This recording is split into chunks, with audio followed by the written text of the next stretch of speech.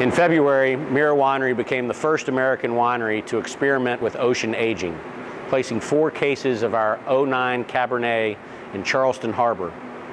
The idea is to do a controlled test. Which ages better? Wine in a warehouse? You can see where we are today, temperature controlled. It's a little bit cooler. The wine will be moved from barrel to barrel. The motion facilitates the complexity of the wine. There's no sunlight in here.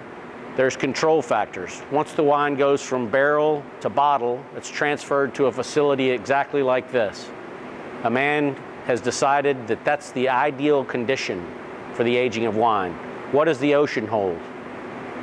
Temperature is a little more fluctuating, but at the same range, 52 to 55 degrees. A constant motion will move the wine. Not sunlight, because it's about 60 feet down. These are the control factors that when we take out and test the wine, both taste and chemically, we'll compare the results. Ocean aging versus warehouse aging. This first experiment, phase 1 as we call it, is really about establishing a process. Phase 2 will begin to tell us more and more about the differences and the control qualities that affect aging.